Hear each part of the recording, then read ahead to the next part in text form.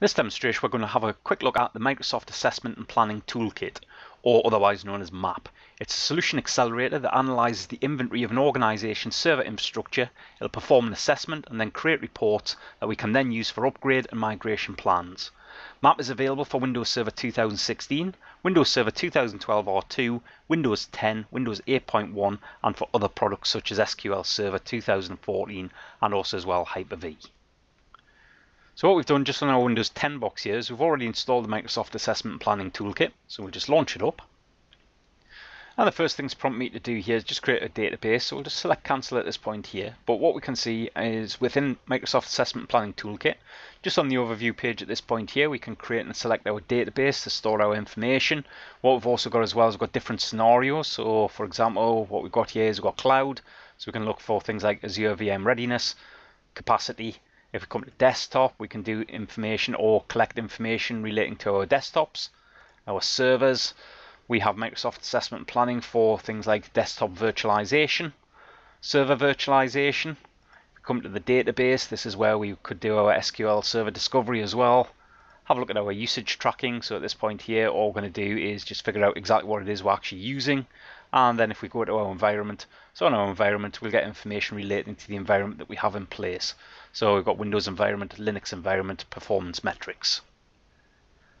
So the first thing we'll do at this point here is we actually haven't got anything to assess as of yet. So we'll just come back to our overview page. And the first thing we're going to do here is we're just going to perform an inventory.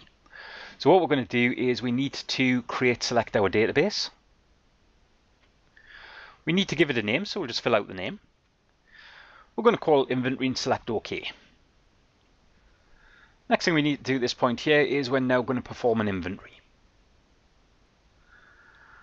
And what we're interested in here is we're interested in Microsoft components. So we're going to go for Windows computers.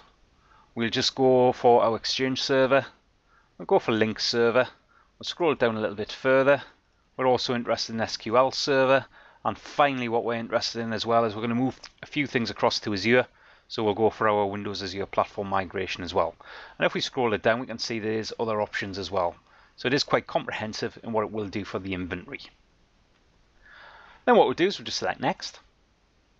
Then it brings us into our discovery method. So at this point here, what we're actually going to use is we are going to use Active Directory.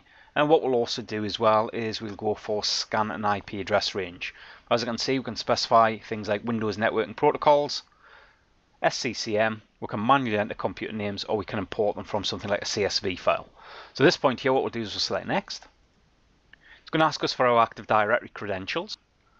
And what I'm going to specify at this point here is the domain will be datum.com, domain account, datum/administrator, and I've specified the administrator password. Then we'll come down and select next.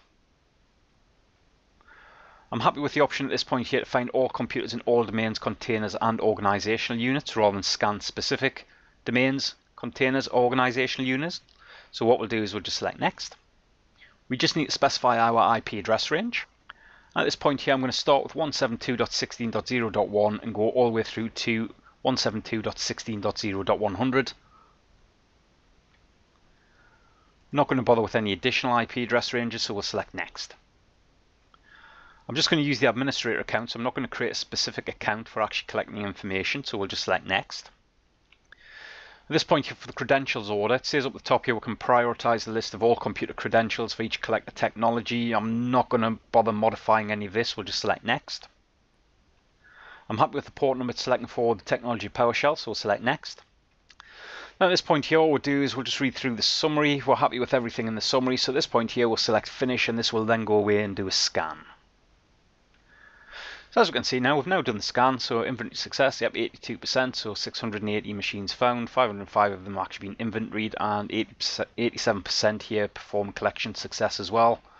So at this point here, we now have something we can go away and actually do some sort of assessment on. First thing we'll do here is we'll just come to cloud. So within cloud, what we can see here is Azure VM readiness, so we've got 48% of the machines are actually ready to go. We can see the Azure VM capacity, so what we've got here successfully sized 229. If we click into the box, what it'll do is it will bring up some additional information relating to what it is we've actually scanned against. We'll just come to desktop, and what we've got on desktop, we've got our Windows 10 readiness, Windows 8.1 readiness, Windows 7. So So as you can see here, it's giving me some information. And then what we can do at this point here is, for example, I'm interested in some information relating to Internet Explorer. So click on the Internet Explorer taskbox here. So what we can see is 204 total IE browsers. We've got 8 of them at Internet Explorer 11, 36 at 10. So as we can see at this point here, we went away, we scanned our environment, it's reported back some information. We can then use this information for not only documentation purposes, management purposes, we can also use it as well for upgrade purposes or migration purposes. And that's the end of this demonstration of having a look at the basic functionality of the map toolkit. Thank you.